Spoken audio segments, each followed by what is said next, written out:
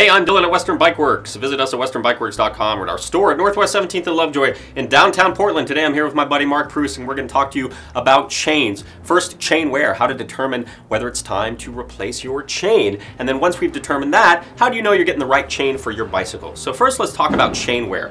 Probably the term you're most familiar with is chain stretch. And chains do not stretch, so that's a common misconception. The perception is that things are stretching, but what's really happening is those rollers and pins that make up the inner workings of the chain, as the chain begins to wear, that donut-shaped roller, the hole of the donut starts to get larger, and those pins will start to take on a little bit of an hourglass shape. And what that does is it allows those rollers to sit further apart than they would if they were a new chain. All bicycle chains out there have what's called a half-inch pitch, so brand new out of the box, the distance from pin to pin should be exactly 1/2 inch. And as the chain begins to wear, those rollers are allowed to sit further apart, and they begin to ride up on the teeth of the cassette and the chain ring, and that's what wears out the rest of the drivetrain parts. So the best thing you can do in order to save yourself money in the long run is to keep up on your chain and where it is in its use life. Because if you catch it early, replace the chain religiously, then you're going to save the other drivetrain components wearing out. Because there's a point at which if the chain gets too worn, it will begin to wear out the chain rings and the cassette, and then you can't just replace the chain. Because putting a brand new chain on worn cassette and chain rings, they won't mesh up together, and it can cause a pretty dangerous situation where you get some skipping of the gears in the back. So it's important that you catch that chain wear before it gets too bad. So how do we decide whether the chain is worn or not? We have the Park Chain Checker 3. This is their third iteration of their chain checker tool. And what we do is we take this little hooked portion and we hook it on a roller, and then we see whether this little pin will fit in between two rollers on the other side here. We have two sides to the chain checker, one side that says 0.75 and one that says 1.0, and that has to do with the percentage of chain growth. So first we're going to check it with the 0.75, and if the 0.75 doesn't drop in, it means your chain is basically brand new. If the 0.75 drops in between these two rollers, that tells you that the chain has begun to exhibit some wear.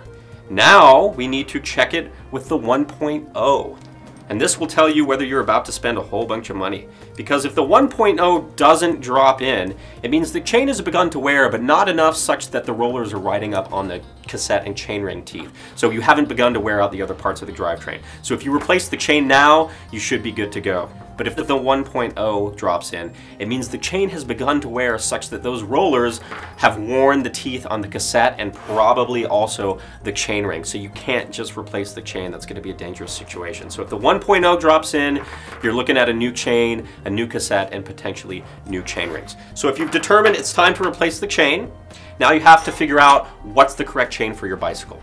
The most important thing is the brand. Most manufacturers say you will only realize the best performance out of their drivetrain by using their branded chains. Shimano with Shimano, SRAM with SRAM, Campy with Campy. You can use a SRAM chain on a Shimano drivetrain and vice versa. You're not going to get the best performance, but it can be done. Campagnolo, there are aftermarket manufacturers that make Campy compatible chains. Campy will say that you won't get the best performance, but they certainly are out there and can save you a little bit of money. The most important thing to figure out once we figured out the brand is how many speeds are on the back of the bike. 10 speed doesn't mean 5 cogs in the back and 2 gears in the front. It means 10 cogs in the back. So an 8-speed drivetrain with 8 cogs in the back, you need an 8-speed chain. 9-speed, you need a 9-speed chain. 10 cogs, 10-speed chain, and 11 cogs, 11-speed chain. When we get to older bikes, say the 5, 6, 7, and 8 speeds in the back, one chain and 8-speed will work for all of those. When we start to get to the higher number of gears, 9, 10, 11 speed, we're cramming more gears into the same amount of space, so everything has to get skinnier,